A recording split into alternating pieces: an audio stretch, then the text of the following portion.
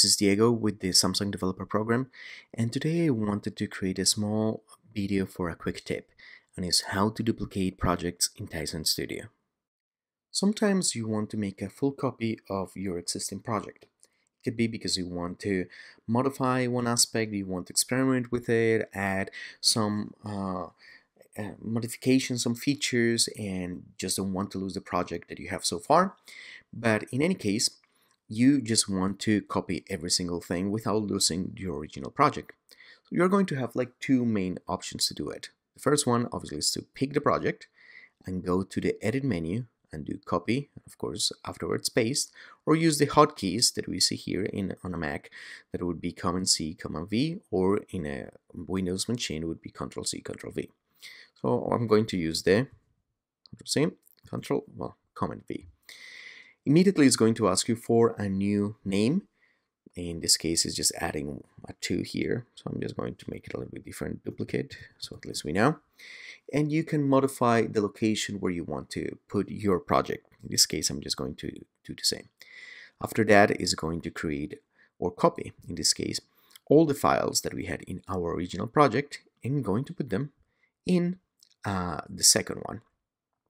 This is important, is that all of the files are not just copies, but also their content. And that is important, especially with the config file, because here we're saying the name of our application, right? And that is also going to be the same one that we're going to have in the copy. Heart rate monitor video sample. So if you're not careful, you could end up having like 2 applications if you're going to submit both of them somehow to the Galaxy Store. Then you just have to pay attention to this.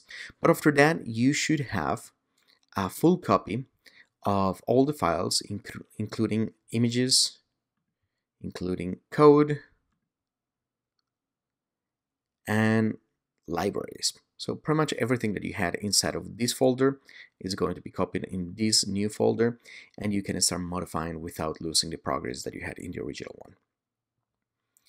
Now, after that, you can treat this one as a regular project, and you can run it in your emulator or just deploy it on your device, depending on what you want, and just start modifying it as it is. I hope you like this quick tip video, and let me know what else would you like to see in upcoming videos, and check the developer.samsung.com site for more information.